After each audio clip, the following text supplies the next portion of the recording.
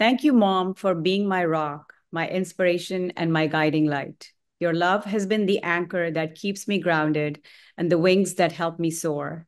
I am who I am today, achieving my dreams because of you. Your love and support are the reasons I can face any challenges with confidence. This is the post that Amina Arif shared with her soul sisters about a year ago, sharing her aspirations, her dreams with them, and also thanking her mother for everything that she had done for her. But unfortunately, she's no longer with us. She became a victim of a ruthless hit and run accident, which killed not only her, but her father early last week. Now her soul sisters are trying to keep her dreams alive. They're trying to tell her story to the world and trying to make sure that she and her family gets justice for the wrongs that had been done to them.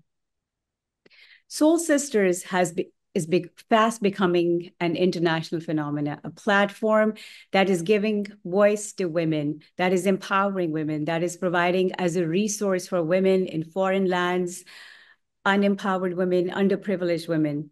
And I have with me today a trailblazer who is actually a founder and co-president and president of Soul Sisters of USA, Sidrah Jamil. Welcome, Sidrah. Nice to have you. Thank you very much. Thank you for the lovely introduction. I so appreciate it. My deepest, I haven't finished yet. So Sidra is actually wears a lot of hats. She originally comes from Pakistan. She did her bachelor's and her master's from Pakistan, but then went on to get another master's and MBA from Stern University, New York. She is currently, like I said, president and founder of Soul Sisters of United States of America, which is a group that has over 34K members. So it has a huge following. She also sits on the boards of a nonprofit based in New Jersey, which is called Women to Women Forum. And not only that, but she's also the program director of their flagship project, which is called Shazori House. That's a lot, Sidra. You've accomplished a lot. I don't think so. However, I truly appreciate and I'm humbled Yeah. by you giving insight to our viewers.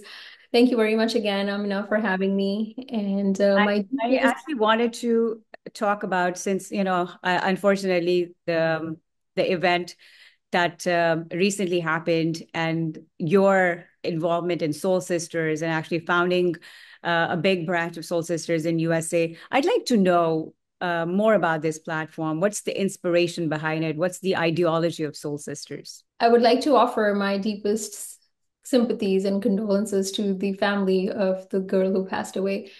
And I am sure there are many more out there who are trying their best to live their dreams. Thankfully, Soul Sisters does provide us a platform where we are together as a family and we share our inspirations, we share our dreams, we offer help to people who are trying to navigate lives in foreign lands. For instance, like somebody as myself.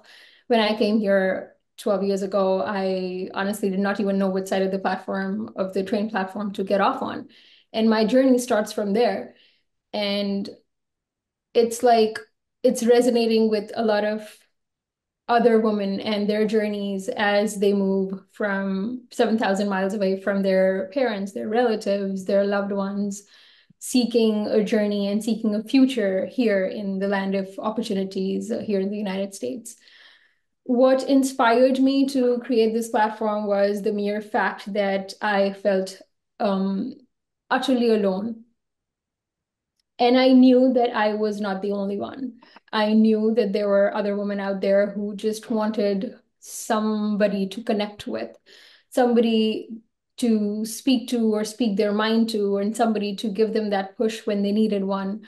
Because the support that we have back home, the support of our parents, of our loved ones, is beyond comprehension. It's not just for their physical presence, it is them being there in the moment. It is them cheering on us. It is them opening doors for us. It is them giving us a warm meal when we need one. It is them keeping an eye on our kids when we're outside, maybe at work, maybe going in to like give a job interview, or maybe stepping out to help somebody in need, somebody who has been through similar predicaments, and we want to just, soften the blow for them. Having said that, I initiated the Soul Sisters platform over here in the United States. And before I could even get grips on it, we grew to be about 8,000 members in the very first few months.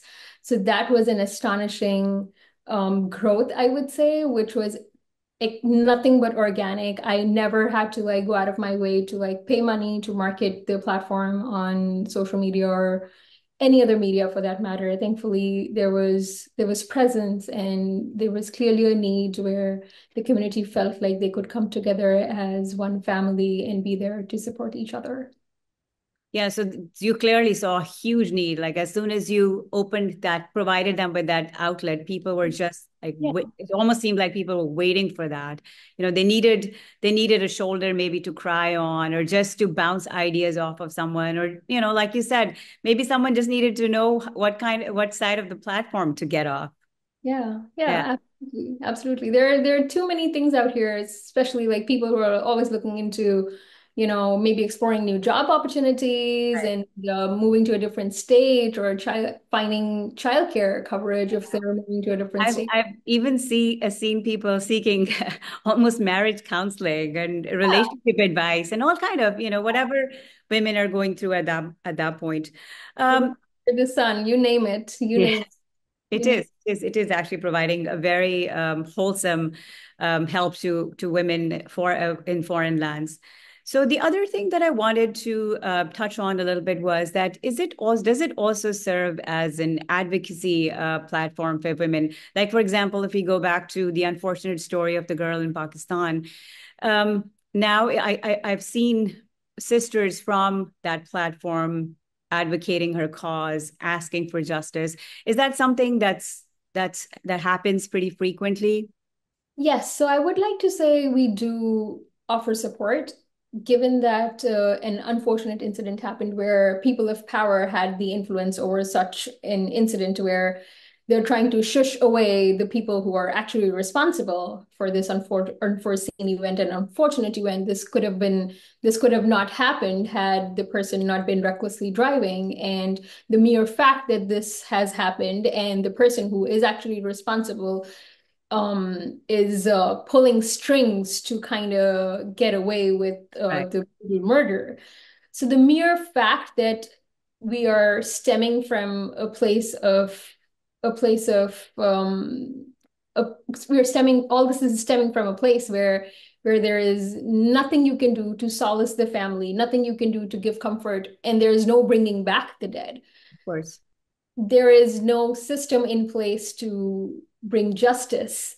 And especially with what's happening in Pakistan, like I said, the girl is the lady driver who ran over the girl, and her father, unfortunately, in this case, is still at bay. And we're hoping that justice is served. So that is certainly something that we would like to speak more about, and we would like to advocate. However, I do feel it's imperative to say that we are not a I'm sorry, we are not a political platform, Of course. and we would like to offer empathy where it's needed. And in this case, it is much needed to not just the girl and her family, but to also similar women in similar predicaments where they're stepping out of the comforts of their home, the comforts of their father's home, or their husband's home, to go make a living for themselves, to go make a life for themselves and their kids and their future generations. And there are criminals at bay, at large, where there is, and they know that there's no accountability for their actions.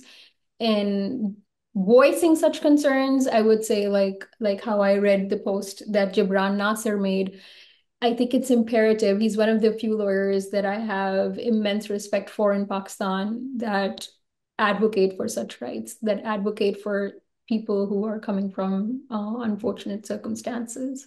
So I would say that, yes, definitely, this is something that we have spoken about, and we would like to offer, again, our deepest condolences and sympathies to the family that has gone through this. I know you alluded to it a little bit earlier on in the discussion. What was the inspiration behind this? Did you come across a lot of women who you saw were looking for help and they didn't have anywhere to turn to? Is that what was the driver? Or was there a personal inspiration or a personal story behind this, behind founding this platform? I would say a bit of both. Um, Going through life merely just going through life, I would say, having lost my son to the terrible, like almost like I said, only people in power pull the reins and they get to get away with whatever their wrongdoings are. And people like us, like my father, he was a renowned physician in Pakistan, yet being a person of influence, he still couldn't come to grips as to asking other people for favors when I was a young mother at 21 years of age, and my prior spouse chose to take my son away from me when he clearly was not involved in his life, only because I chose to marry somebody here in the United States, and he thought that he could control my life by taking away or clearly snatching away my child and then taking us to courts and then never showing up to any of the court hearings. And here I was with my parents, always showing up to court, hoping something would transpire out of it, only to realize that everybody is sold and there is a price tag to that court case and to that court system and even to that judge for that matter. And same goes to reconnect. I would like to reconnect to this when that happened. Like the criminal is still So at many large. similarities, yeah. So yes, there clearly is a lot of, I would say, personal turmoil in my own heart where I would never want somebody else to go through that. And I would like for them to know that there is another sister out there who's been through her fair share, I would say, if that's what God had destined for me. But then when I came here, I could sense that there were people who were like me and in the same boat as me who always were seeking resources, and there wasn't many to connect to, and they were widespread. They were not readily at their disposal, whereas thankfully, the power of social media has been such that it allows us to connect to people much more in a much more convenient fashion than it was like 20 years ago. So why not take advantage of what we have at hand, and why not create a platform that would allow us to bring our sisters together and bring our brothers together? And like I always say, and like I always insist, and like I um always bring this in any of my opportunities where I can connect to the general masses, that men are our biggest allies. We form a community when we come together as women and men and as families. I myself, with my clan of sisters, cannot build a community. You, as a brother, and your clan of brothers cannot build a community. So we build a community when we come together Correct. as women and men, with all due respect to other genders. And I just feel it's imperative to say that men are our biggest allies, and it's always good to work together.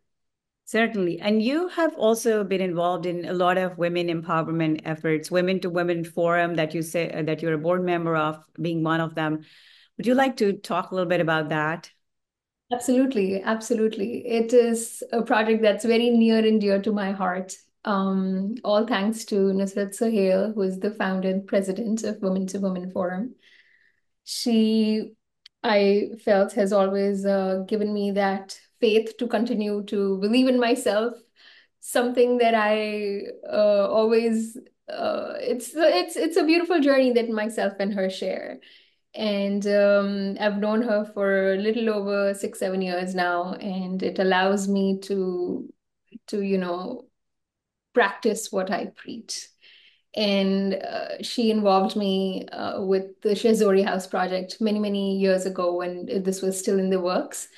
Thankfully, I was honored to join their board this January. As soon as I completed my Stern credentials, I graduated in December, and then January, I started off with Woman to Woman on their board.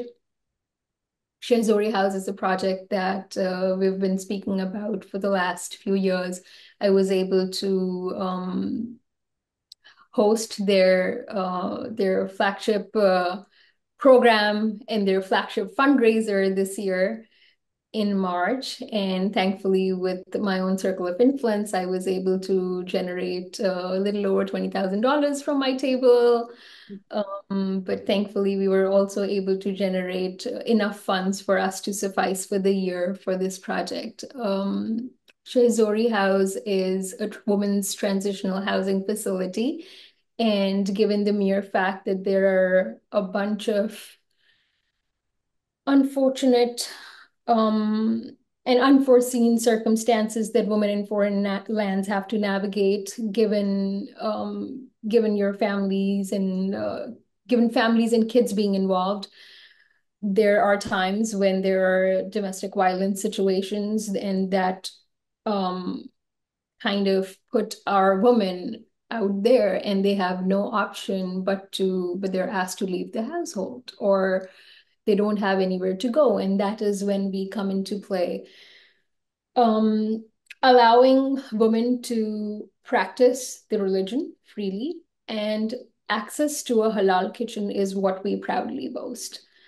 Shehzori House is a beautiful project in itself. I always encourage people to connect with me, and I would be happy to give them a tour of the facility just so they can see the warmth that we are offering and the care that we like to present to our residents. That sounds like a great project, and I'm sure there's a great need for that, especially in a foreign land like US, where there's not a lot of support out there. Women find it hard to navigate life in general over here. Um, I would like you to finish off by telling us a story that has stayed with you of someone that you've met, or someone you've helped, something that just stayed with you. Hmm. Maybe a resident of the Shazori house that you helped and has now gone on to be an independent person. Sure, sure, sure. So, not one story, there are many, many Or stories. there are, yeah. Many, many stories, Alhamdulillah. So, thankfully, we've been able to empower women enough for them to be able to go spread their wings and fly their merry way. Um, what sticks to me is the resilience, I would say, and the courage that we try to instill in them. And it needs to be done every single day. Sometimes for us as caretakers, I would say,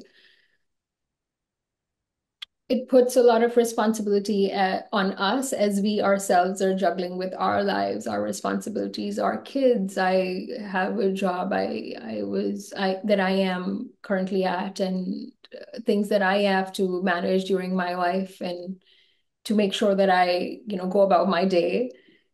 And then I have a whole home that I know would need me. So that allows my heart to feel that, hey, there are people who are looking up to you, and that just doesn't give me enough zeal and passion to finish off with what I am doing. It takes up my energy. It brings me to feel that there are people who are looking up to me, and when I go there, I am welcomed with the same warmth. I am asked questions that have been on their minds to help them facilitate in their journey For instance, if somebody wants to, take up a course, or if somebody wants to get their admissions to maybe their school district facilitated and things of that nature.